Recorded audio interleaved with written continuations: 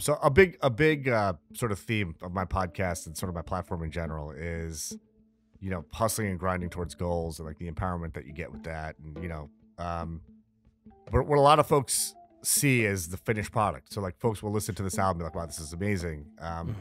But the like probably the 100,000 hours of effort and practice and stuff that you did to be able to perform at such a high level with such an exceptional group of musicians. And for you, it's probably, it's, you would love playing music, obviously, but there's also a lot of hard work that has to go into that. I'm sure there were many times in your life where it was a drag, like you're just practicing stuff and it's really hard. But in order to grow, you have to go through, all that hardship and that practice and burning that midnight oil. Would you mind just like saying a few words about that? Yeah, sure. I mean, I could talk about this for hours.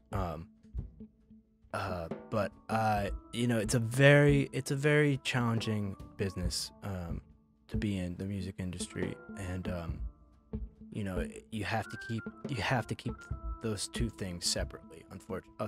Unfortunately, you have to keep your creative mind and the business aspect separate in a lot of ways. And I'm very young. I still don't have a lot of experience with it, but kind of to the point that you said, I will say that you have to fail in order to get better.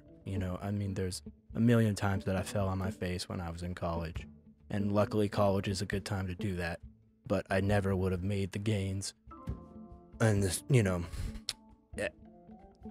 if it wasn't for that, if it wasn't for those learning from experiences.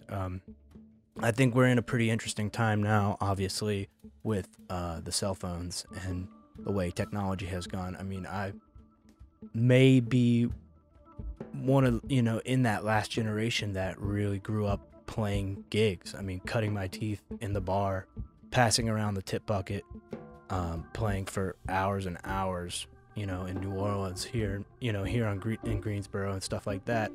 And it's just going to be interesting to see how the next wave, now paying your dues and cutting your teeth is, how many TikTok videos you got until you reach 10,000 followers or whatever. So it's just interesting.